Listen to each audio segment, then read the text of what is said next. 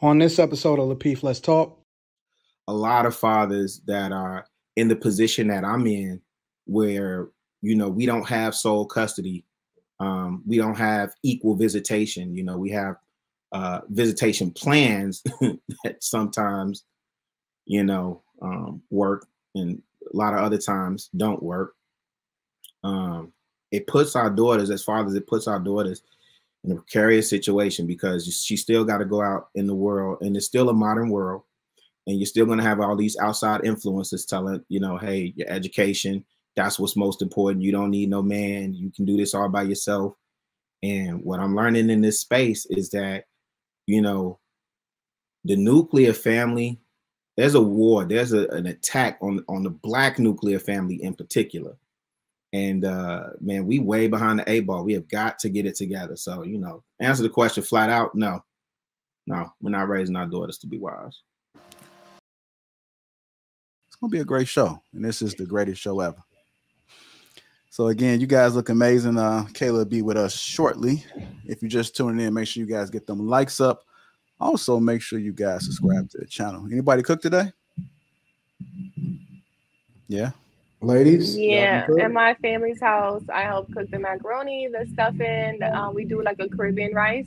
I don't know what y'all cook, what type of rice y'all cook, but a Caribbean rice and the ham. Ham is my favorite, so help with that also.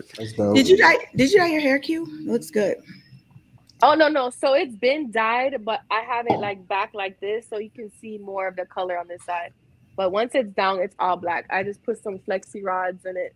So this is not really my natural. Yeah, thank you. I'm trying to do a different look for Thanksgiving. What's up, y'all? What's going on? The women I had to get my situation situation right. Yeah. Welcome. I'm trying to find somewhere quiet I can be. Like, this whole house is so loud and full of people. So mine was the same way. I'm literally in my conference room in my building, because it's a mad full-blown party that's going on in my crib. Oh, man. Literally. Yeah. Well, hey, I like the fire in the back. You see the fire? I love that. It looks so calming. It's very calming. Thanks, God. Hold on. Is that a what are those cat? What is that at the top right there? What is that? It's the cat house. Ears. What's it called? Ears. Oh, the ears. Oh, okay. I just noticed it. I mean, it was sparkling. I mean, I seen the fire. I'm like, okay, what's going on? Yeah, little ears. I'm just waiting on the teacup, and you get a. Y'all know I love cats. Yeah, I know. Cat's house. The catas. Yeah. Yep. All right, let's get this show started, man. Let's get this show started. So, as you guys know, the topic of today: are we raising our daughters to be wives? Are we raising our daughters to be wives? I'm just wondering if some of you guys' daughters are in the kitchen helping to cook, if they were cleaning, if they were helping to prepare for friends and family to come over, if they were serving the men of the house and the sons of the house their place first. I'm just wondering, are we raising our daughters to be wives? What this space has taught me is that I needed to do some deep soul searching myself, because just off the conversations that we've been having, I've been questioning myself. Am I raising my daughter to be a wife? I recently mentioned on King Talk that I told my daughter that I'm going to raise you to be a wife, right? This is what I told her. What comes to mind, and this is like to the women, you don't have to answer now, but just the people that's watching, the women that's watching, the women on the panel, what comes to mind when you hear that? Are we raising our daughter to be wives? What comes to mind? Just think about it for a second. I received a little bit of criticism from the women because they felt that there are other things that are more important than to be raising our daughters to be wives. They want to raise them to be responsible and how to make sound decisions and so forth. And so I'm sitting there thinking, like, why isn't this important? You know, why can't all of these things be important? Like her being able to make sound decisions and being able to be raised to be a wife and being able to just be her. I think that it's very important for us to raise our daughters to be wives. And I didn't really understand the importance of it until we were having these tough conversations on the platform.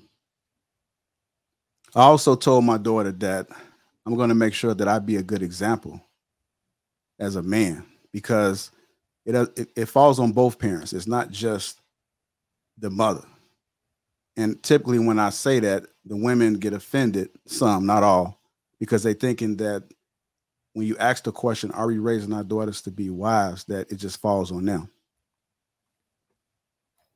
Are we raising our daughters to be wives? This could be the reason why so many women today are over the age of 30, single, never been married, with no kids.